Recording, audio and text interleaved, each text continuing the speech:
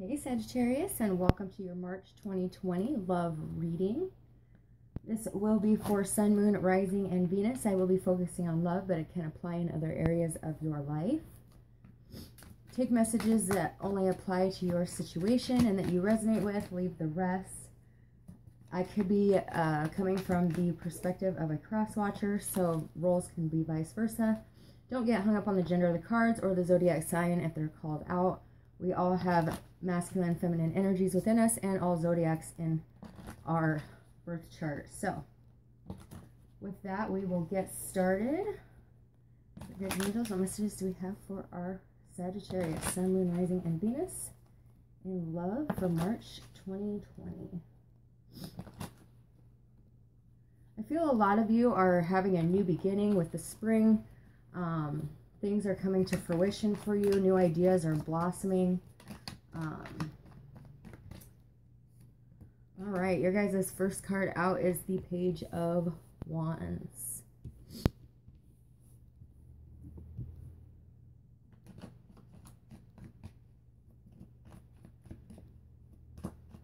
So in the past, you really communicated to somebody your true feelings. Put yourself out there.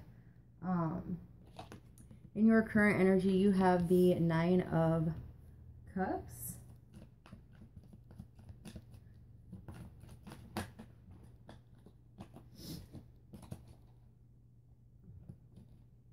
In your immediate future, you have the Five of Swords in reverse.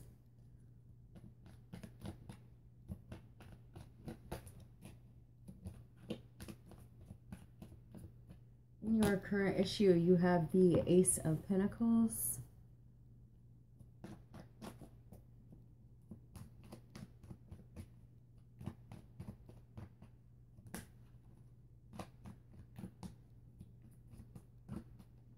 All right, your next card out is the Page of Cups.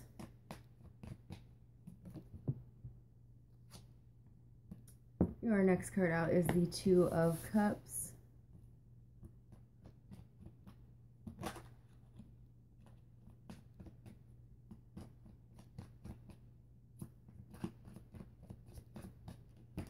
And your last card out, wow, the Ace of Wands.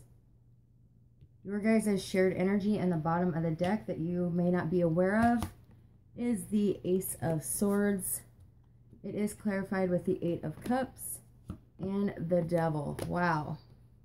Sagittarius, like I said, March is going to be a new beginning for you. Spring is here. You have the Ace of Wands, the Ace of Pentacles, and the Ace of Swords. The only thing you have missing is the Ace of Cups. So where is the love? All right, so we'll start out with your first card. In the past, like I said, you were putting yourself out there, telling somebody how you felt, wanting to move forward in a creative endeavor. For some of you, you kind of put it all out on the line. You put your heart out there. You let somebody know exactly how you felt in hopes to manifest a new beginning with them. For some reason, it almost feels like they have their back turned towards you, though. You're sitting here professing your feelings, and they're looking out into, you know, the horizon. There is a lot of feelings here. This could be like another cycle for you. This could be your third cycle, your third go around with this person for some of you. But it's like the love has always been there, no matter what. And that's because there is a strong, strong connection here. But somebody, it's like a fight over control. Somebody's having a hard time allowing the situation to not be fully in their control. It could be a fight for control in the connection. In your present energy, you have the Nine of Cups. So somebody, for one, your prayers have been answered, but I do feel somebody is overindulging. Somebody is numbing their feelings. Could be with the use of drugs or alcohol. Some sort of addiction or unhealthy vice is here with the Devil there in your shared energy. Let's see, why is the Nine of Cups here? Tell me more. Why is the Nine of Cups here? Tell me more.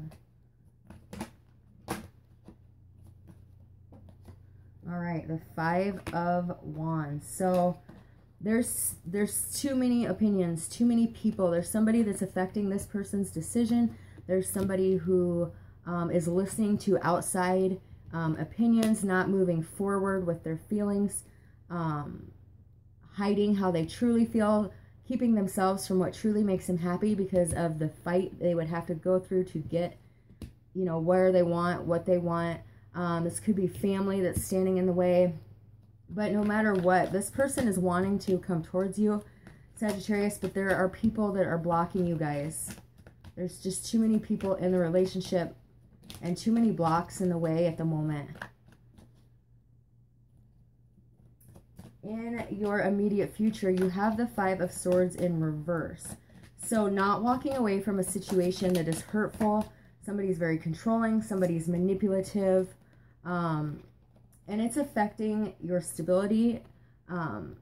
Somebody that you are connected with, or this could be you, is not walking away from a home situation because of their stability, not wanting to lose that stability. And the truth is coming forward, and it's going to hurt you or them. They could be refusing to leave a situation where they share a home with somebody else, and you're coming in telling the truth and cutting this person out of your life. The bottom of the deck was a Queen of Swords. So you could be ending a relationship if you were the third party, Sagittarius, or they could be with you. The personal issue, or the pressing issue here is you're wanting a new beginning. You're wanting an opportunity. You see the potential that this relationship has. You're wanting a big offer. You're wanting to move this into something tangible, into something real, something that's, you know, that you can count on, that you can grow with, that you can build from. And you're wondering if it's ever coming. Why is this Ace of Pentacles an issue? Why is this Ace of Pentacles an issue? Yeah, somebody's overthinking it. Somebody's not moving forward making this offer because they're stuck in their thoughts. They're acting cold. They're acting aloof. They're not taking action. They're sitting there thinking about it, and they're overthinking it to death. The King of Swords needs to take action, but instead they're just sitting there thinking and thinking and thinking about making this offer, and they're letting the stress, the anxiety, the thoughts take over their reality. They could need to cut somebody out of their life, and they don't know who it is or who they want to cut out of their life. But somebody's got to go in order for this offer to be made, in order for this to become stable and tangible. The feelings and attitude of the person you're dealing with are the Page of Cups. They do have love for you. They do have feelings for you. They do want to offer you something. But you're coming in as the Emperor, and they're coming in as the Page. It could be kind of a superficial offer just to kind of keep you on a string here. Yeah, and they're wanting to move forward with you, though. They could be needing to move away from a water sign, Cancer, Pisces, Scorpio, or you could be dealing with a water sign. But they're wanting to move forward towards you. They could have a choice between you and a Cancer with a 2 there, but they know it's going to be a fight to get out of this other connection, if there is another connection. If there isn't a third party, or if you're not the third party, then this is them getting over their fear. This is them getting over the block that they're putting in their own life. But for the majority of you, I do feel this is a third party, because the bottom of the deck is the 2 of Swords, a decision needing to be made.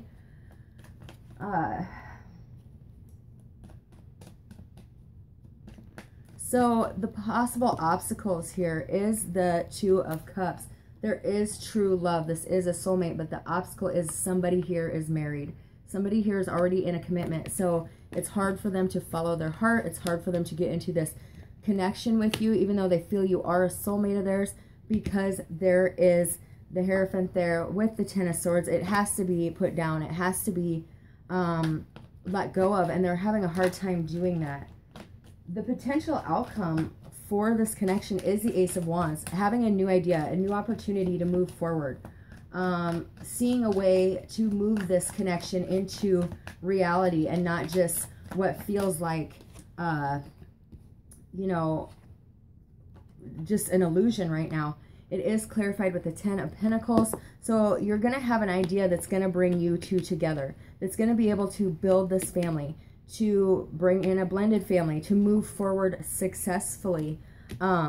It's also, for some of you, you're deciding to move forward alone, single, moving away from this connection, finding success and wealth and happiness and creativity after you walk away, because this situation has become burdensome. If you're waiting for them to get out of a marriage or a commitment, it is becoming way too heavy, and you're starting to wonder if it's worth the heartache that you're experiencing.